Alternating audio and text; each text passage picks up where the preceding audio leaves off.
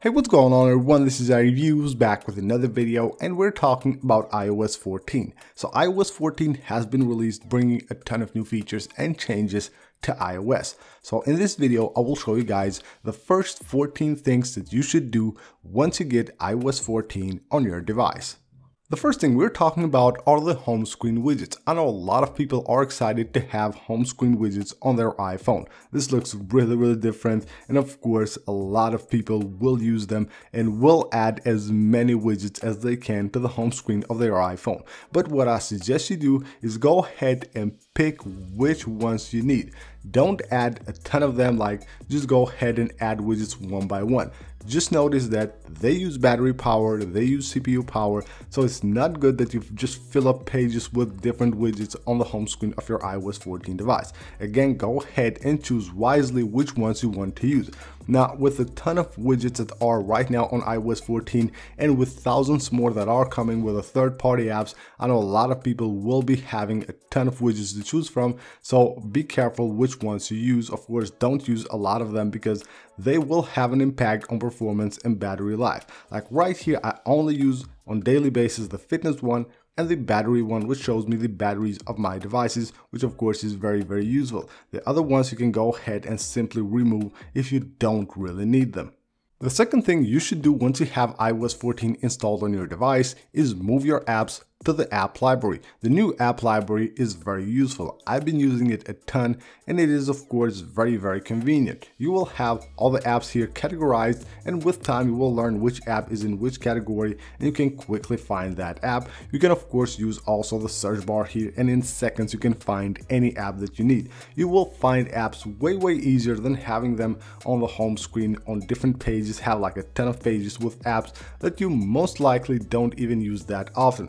So moving apps to the app library is very easy. 3D touch on them, tap on remove and move to app library. Or you can just go ahead, drag one of them just like you do to move between pages, select the other ones and just go ahead and release them right here on the app library, and they of course will be automatically categorized on the app library. Now this is very convenient. You will have a nice clean home screen, and of course all the other apps will be on the app library.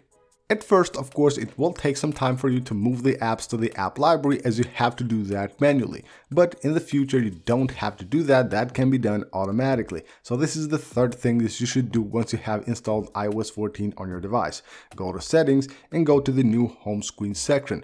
Right here, go ahead and choose app library, and every new app that you install on your device will automatically be moved to the app library. It won't even show up on the home screen at all. So that's really nice to have automatically move every app to the app library. And right here we'll also have an option to enable badges for the icons on the app library.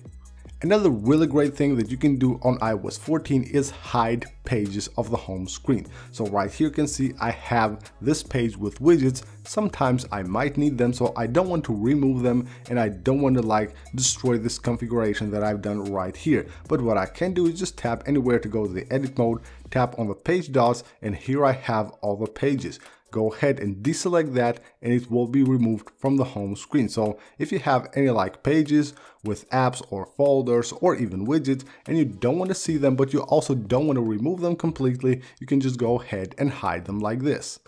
iOS 14 now allows us to use third-party apps as default apps. So you want to browse the internet, you don't have to do that by default using Safari. So if you're within an app and you tap on a link, you know that it will by default open on Safari. But what if you like Chrome better? Then you can go ahead and go to settings and just find the app that you want to use. So in this case, Chrome. Now keep in mind that apps have to be updated to meet the criteria that Apple has set to be able to be used as default apps. So you will have browsers, mails, and also music apps, I believe. So right here you can go to Chrome and you can set this as a default browser. So go ahead and configure your apps and set them as default apps, of course, if you don't want to use the Apple apps. Now, once iOS 14 was released on its first betas, there was a big buzz about a new feature that was hidden within iOS 14. So when you go to accessibility and go to touch, right here you will find back tap. But you will have to first configure this feature. So if you want to use back tap, know that you will have to go to settings, go to accessibility, go to touch, go to back tap, and here you will need to configure the actions that you want to perform.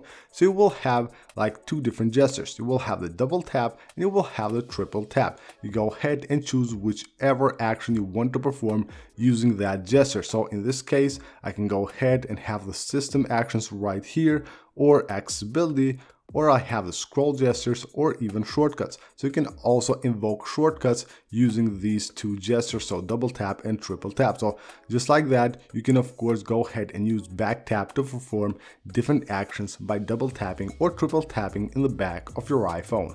There are a few other things that you should do that of course have been on previous iOS versions as well. One of them is on their battery health and its optimized battery charging. Now you should always have this enabled. On the long run, it will make the battery of your iPhone last way longer, so make sure you always enable this. Also, make sure you use dark mode as much as you can. You can go to your settings and you can go to display and brightness and set the dark mode manually, or choose the automatic mode, which basically allows you to choose sunrises, sunset, or you can basically use a custom schedule. Now using the dark mode of course on devices with OLED displays will increase the battery life a ton. So all the pixels that are basically black will be turned off. That way your iPhone will last on battery much longer. Also, don't forget to enable auto lock always on every device, every iOS version. This is a very good thing to do. Go ahead and enable auto lock so you don't forget your device unlocked and someone can have access to it,